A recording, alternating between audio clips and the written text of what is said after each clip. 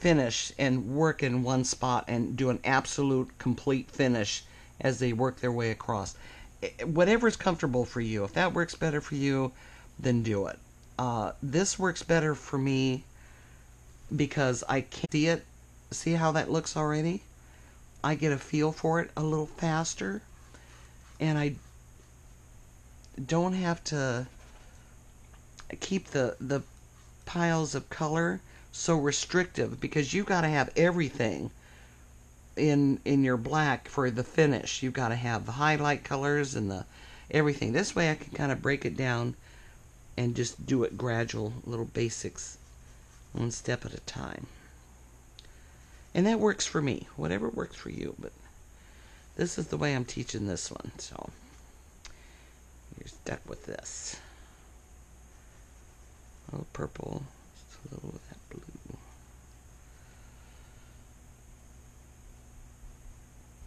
Oh, I like that. That's a little brighter. Put that right here. Can you see? Doesn't have to be perfect. Don't try and get everything just perfect. Just fill it in the spaces. And I'll show you something kind of fun. Now, since we have our light coming from this way, we're brightening this up a little bit more than it is in the picture. And same with this shoulder. And the same with the top of this.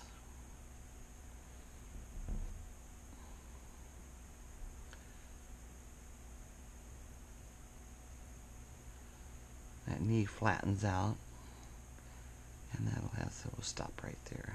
Okay.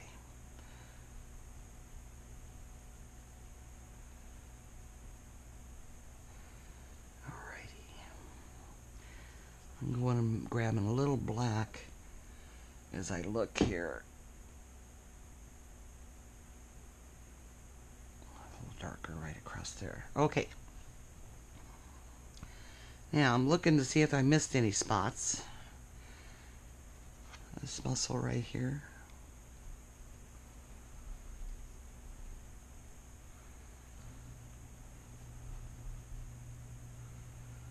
This actually kind of curves up into here a little more.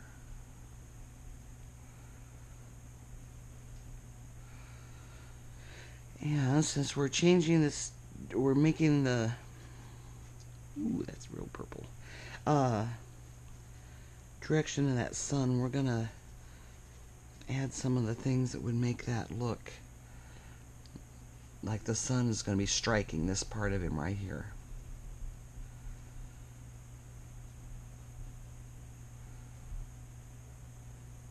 And right here. And right here. Can't see it in the picture, but I know it's there.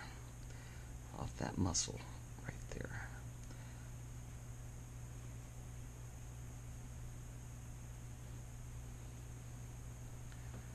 Okay. Gonna leave the face for right now.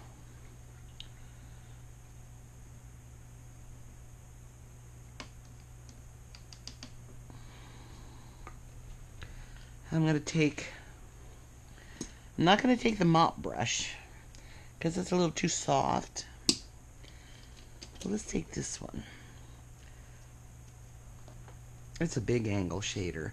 And watch what I'm going to do. It's dry. It hasn't been dipped in anything. It's just dry.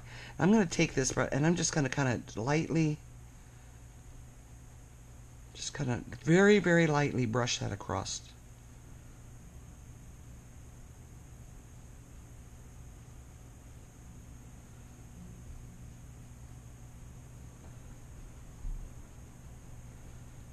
Very, very lightly. See how that kind of automatically blends that? Isn't that cool?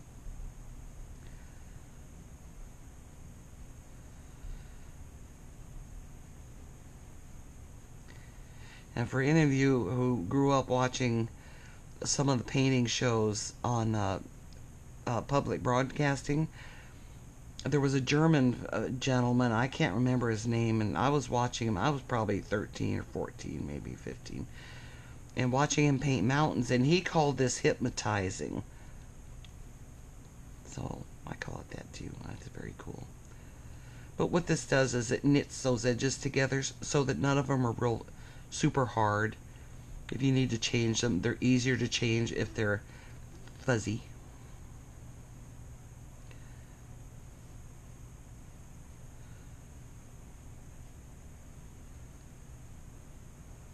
Okay, and then doing the feet is just a matter of a smaller brush. Now we'll try and get up into the face. I don't know how good this camera does doing super close-ups. Now that I've cleaned this brush, this dry brush, can't use it again to do any of that. I'd have to have a brand new, this brush would either have to dry for like 5 hours or grab another one, because there's enough turpentine left in here for the next hour or two that if I try to, it'll take the paint out. See that? It won't blend. All it does is take the paint off. So once you've used a dry brush and you're done and you want to go back and retouch it after you've cleaned it, you can't do it. Gotta have a new clean brush. Okay, and we're gonna fill in the feet real fast here. This is the 1/4 inch, because this gets me smaller. The other one was a 1/2 inch. And all I'm going to do, well, I'm going to look at some of the highlights on the hoof. I might want to leave some of those spots. Light's coming from this way.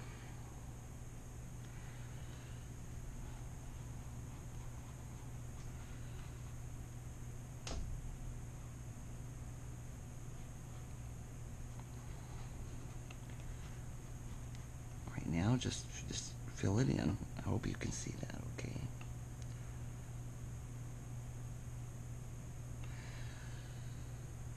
The light's shining on it. That hoof's going to have a white shiny spot right about there. This one is going to be a whole lot harder to see.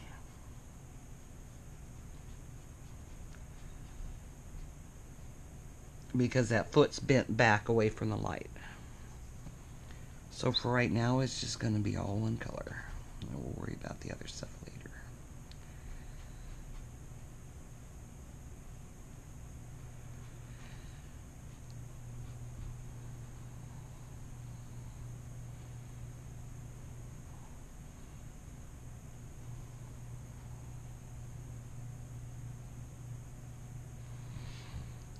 The other one.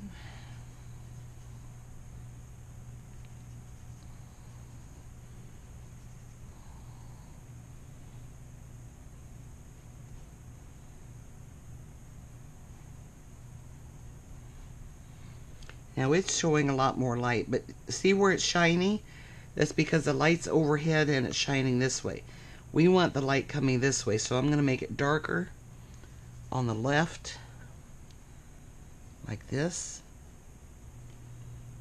And then we'll leave the shiny stuff right in front of the highlights.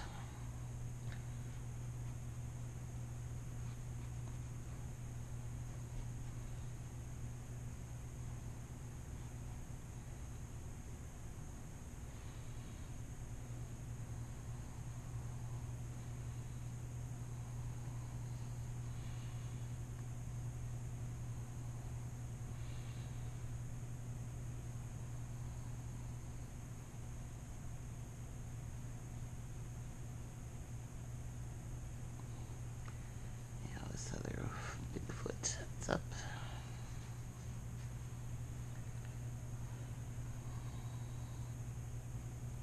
Part of his shoe is showing. That's why this hoof looks bigger, so I'm probably gonna make that a little smaller. Where his shoe is. I don't know if you see that point right there. You're seeing the shoe up there is what you're seeing, not hoof.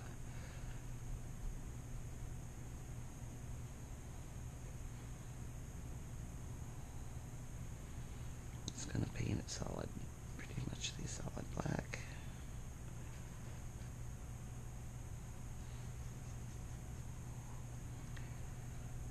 I can't see all of it,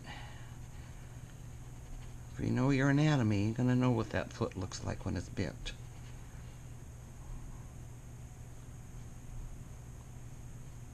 You know what it would look like.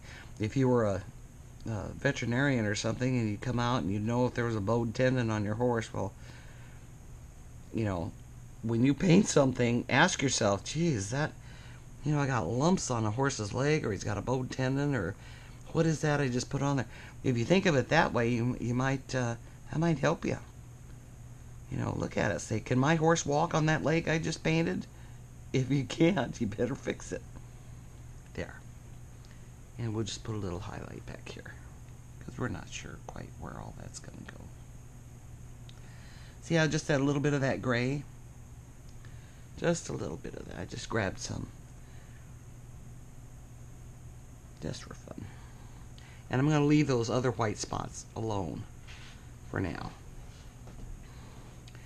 And I don't care that I didn't hit all my spots. We're going to redo that background. It's going to have another layer. Plenty of time to correct or pull the body across the background. Those lines are not in stone. You can work them back and forth as you need to. It's the nice thing about oil paints. You can paint over, but in some cases it's a lot easier to change a light color into a dark color than it is to change a dark color into a light color. So where his star and snip is going to be, I'm not putting any black paint over that at all, because if I did, it would be harder for me to add that white star on because it's black underneath, and it'd just be a battle to make that star white and bright again.